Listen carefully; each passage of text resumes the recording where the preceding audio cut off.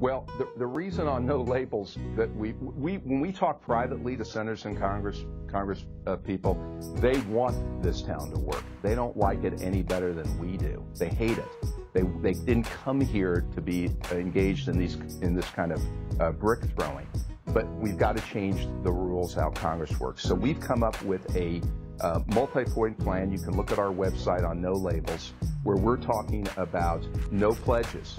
If you're going to come to Congress, don't take a pledge that you're going to ignore the facts, either through Grover Norquist, I won't raise taxes, or I won't touch entitlements. Come here, your only pledge you should take is your oath of office. You have to be willing to engage and look at reality and ask questions. We don't think that that Congress people should be paid until they pass a budget. We think that all presidential appointees should be voted up or down within 90 days.